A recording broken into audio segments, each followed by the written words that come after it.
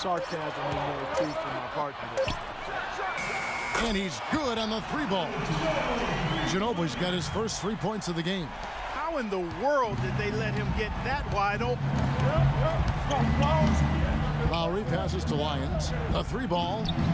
That falls. Nice feed that time from Kyle Lowry. And an authentic interest in his players as people, and that goes a long way. And he's got a great leadership team around him, his owner and general manager. They've been a terrific trio for almost 2 decades now. And the lead just grows on that ridiculous offensive. Outside Leonard. Pass to Ginobili. It's stolen.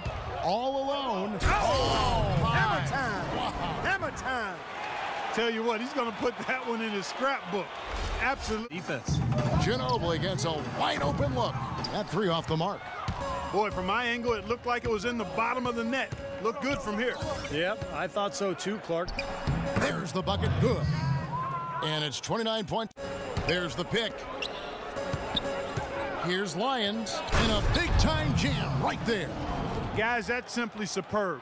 Ball pressure, a run out, and then a dunk in transition. Exactly, Clark, what they wanted. The aggressive. Here's Diaw. No good. And Toronto will come the other way. They led the game at 1 point by 20. They're playing host to Miami for the next game.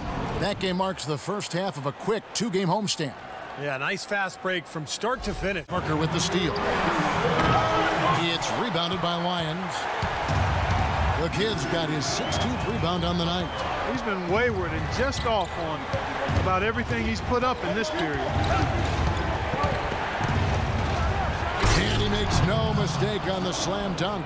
The one-hand slam is so sweet when it's his hand.